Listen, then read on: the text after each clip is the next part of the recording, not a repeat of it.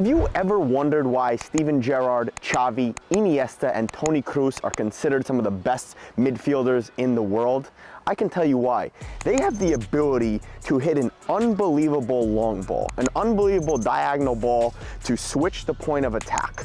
The main reason why a diagonal ball and a long ball is so important in football is for the ability for the midfielder to switch the point of attack for the team. Generally, one team is gonna shift to one side of the pitch and overload that side so they can win the ball back and immediately counterattack. But that long ball, when the team is shifted to one side, has the ability to immediately shift the team and create your team a goal scoring opportunity. So what I'm gonna do today in this video is show you how to hit a proper long ball. So let's define what a perfect long ball means. There are three main things. You gotta have a good amount of backspin on that long ball, you gotta hit it at a perfect height, so to say, and you gotta hit it at the right distance. So this is based on where your teammates are and where your opposition is. So the two most common mistakes that I see are a floppy ankle and then either leaning too far back or too far forward. So the number one thing that we want to cover is you got to have that ankle strong, you got to have that ankle locked, you got to have those toes pointed down, and you got to create a nice surface for you to hit the ball with. So main focus, first focus for you is to create that strong locked ankle, toes pointed down, and you want to hit that ball somewhere on the toe box, more close to the big toe region. Players either lean too far back or too far forward. And basically what you have to do is you have to find your best way to hit that long ball. As always, I could teach you the correct technique, but you have to find that exact body position for yourself. Basically what I like to do and what I like to teach players is you want to have your chest slightly up and you want to have the opposite arm creating a anterior diagonal sling. So you have slings running across your body, and this is going to create a much more coordinated movement, and it has to do exactly with your fascial line on that anterior diagonal chain. So as you're going up to the ball, you want to throw that arm up, you want to keep that chest up, and like I said, you want to strike with that toe box, and then we're going to talk about where to hit the ball. So you want to hit the ball slightly underneath, but not too far underneath so it creates a chip.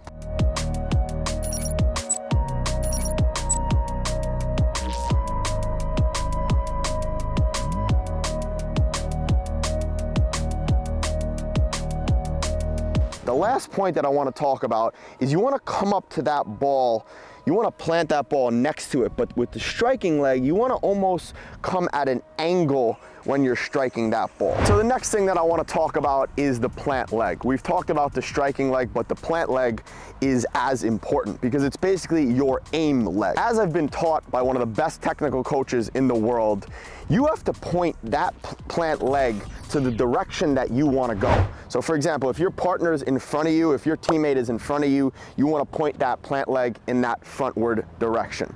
Obviously, you're not going to have that time during a game, during training, so that's where individual comes into play, but you got to keep this in mind. So two things with the plant leg. Point that toe, point that foot in the direction you want that ball to go, and then you want to take that plant step almost even with the ball. So as you're coming up, almost even with the ball, you strike through, you follow through nicely. It's not something that you need to think about. It should be in your subconscious mind, your subconscious brain. But like I said, it's something to address during your individual training. So those of you who know me know that I'm a very practical guy. I love the theory, I love learning, but you gotta put that stuff into practice. So I talked about how to hit the perfect long ball. So now let's talk about how to train it. One of the best ways that have really improved my long ball, all my one-on-one clients and all the people who have been using my app is a simple juggling drill that I like to call front spin lace juggling.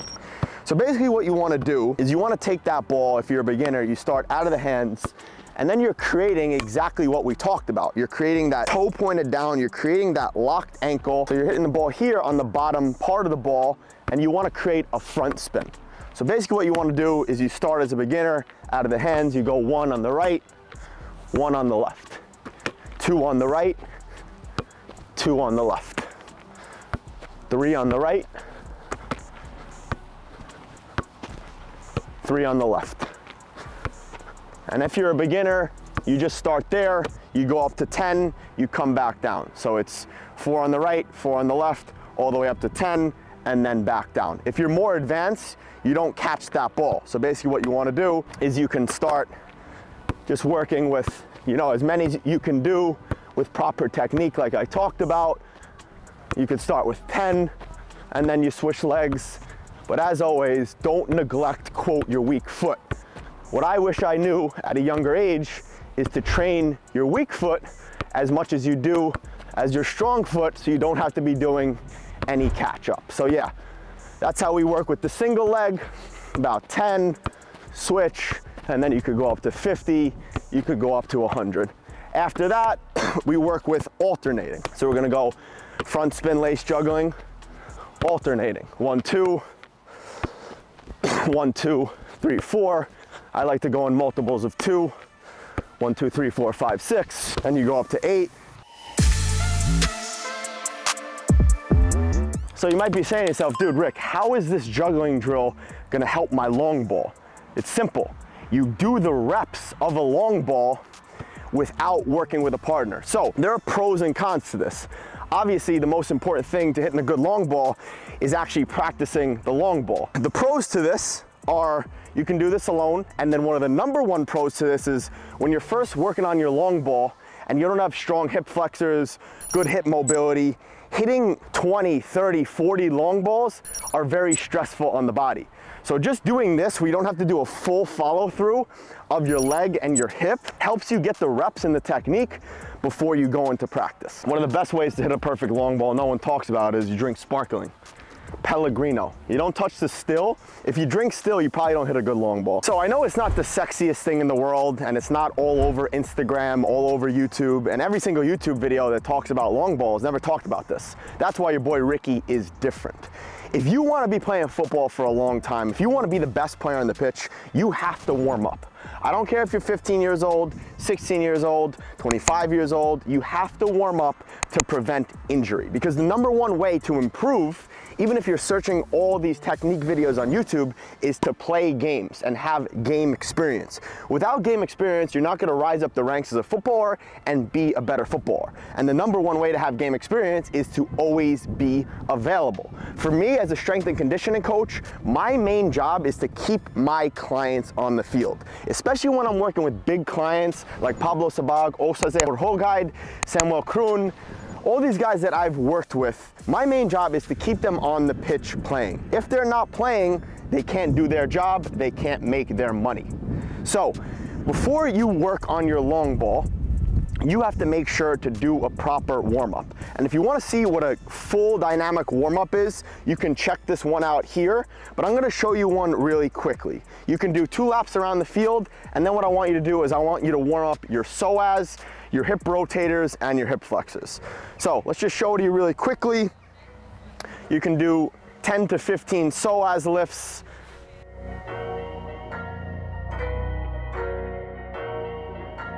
Obviously, you're gonna do it both legs.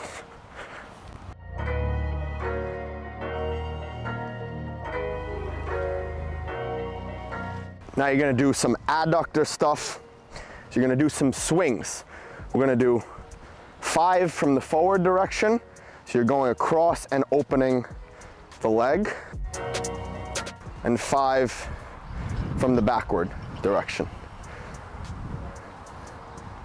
And then you're gonna do 10 total. I actually have a pretty funny story when I got injured hitting long balls. I think I was 15 years old. I've always had a pretty good long ball. I don't know why, I think I've always just trained it. I've always been a pretty big guy into striking the ball. And some kid dared me to hit the goal from the halfway line at a summer camp before we got started. So there were 10 balls on the half line, and my younger self was like, all right, I'm Superman, I'm not gonna get injured. So I went over there, I hit all 10 balls without warming up, no jog, nothing to get the body warm.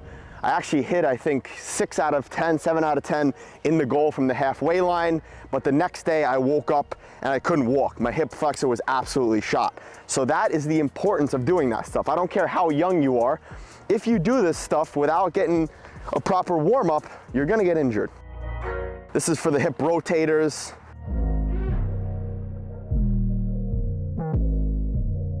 Instagram's favorite, the pelvic tilts. So you go anterior, posterior pelvic tilt. Might look funny, but it works in multiple avenues in life. So last thing before we get into the long ball is the 3-way hip opener. So you're gonna do 21 reps of these, 7 total.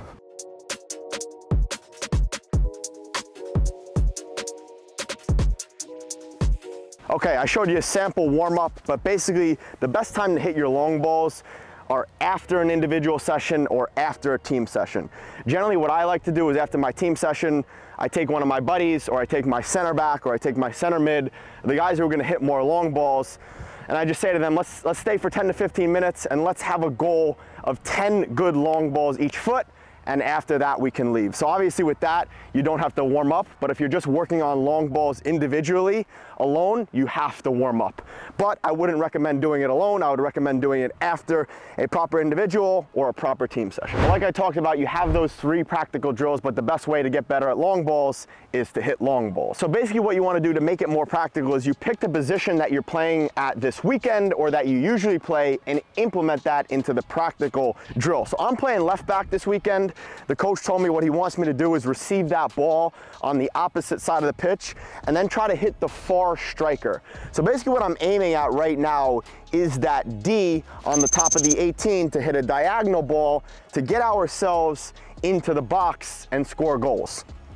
So most practical way to do this, like I said, is all you want to do. You can set yourself up some cones. You're going to roll that ball out, do all the technique that we've talked about, and pop that ball perfectly like your boy Ricky into the 18. Now I got to go run and get the ball.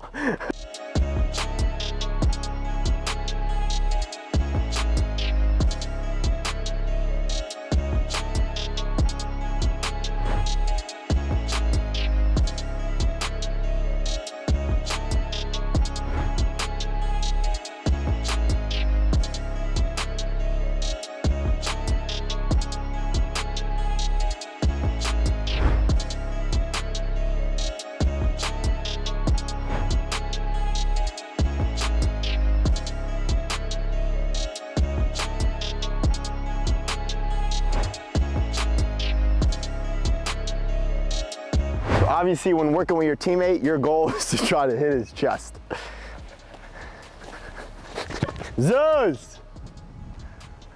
What's going on? We are back. Sorry, we're still not at the field. Camera died. Your boy Ricky took a shower. Now we're eating some brown rice, veggies, some lean meat, of course, some hot sauce. Make sure you go to the link below in the description to check out our 5-day free masterclass on how to become a pro. This is everything that I have learned that I want to deliver to you that I wish I knew when I was 13 years old and I want to play professional football for Liverpool. Everything you need is in there. $1,500 worth of value for free.